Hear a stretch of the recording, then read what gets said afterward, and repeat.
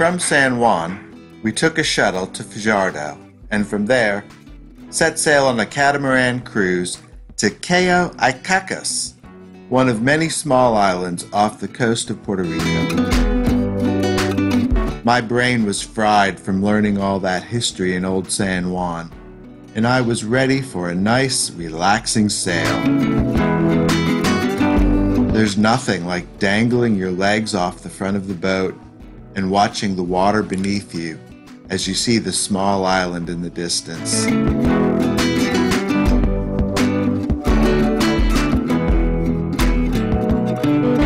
This pleasant day at the island consisted of getting off the boat to do a little beach walk and shell finding, then a little snorkeling in the shallow waters. Before I knew it, the day was over, and we were racing the other boats back to the main island. I can't help but wonder why I don't have more photos and videos of the day.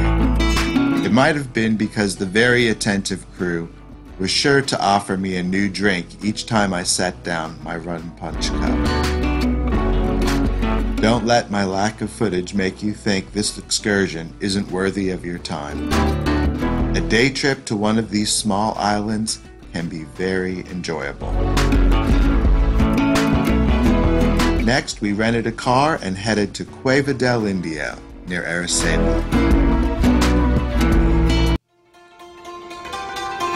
Please click the round button and subscribe to my channel. And tell me in the comments below, what do you find helpful in a travel log?